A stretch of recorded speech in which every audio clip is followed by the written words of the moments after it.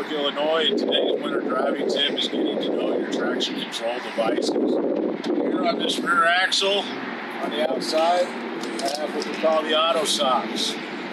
I've been using these for 5 winter seasons now, and I love them. Good money investment for an owner-operator. The installation of this is very, very simple. Move on to the snow chains. Put your chains on, make sure you have your L tool, tighten your cam locks. Then Worley presented these assistant blocks to pull the inside tire up.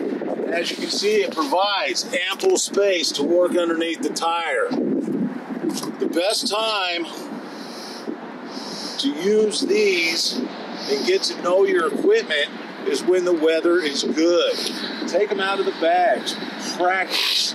You need to know how to do this. Not saying that you ever will have to, but when the time comes, it's best to know how to do what you're doing instead of getting caught with your pants down. Because when the weather's bad and you got to do this, trust me, Murphy's Law will show up. At the end of the day, before you get ready to take off, you can run your lunges between the hubs to make sure they stay good and tight. You can do 2 or you can do up to 6. Happy holidays. May you have a Merry Christmas with your family and get home safely, and we'll see you in January.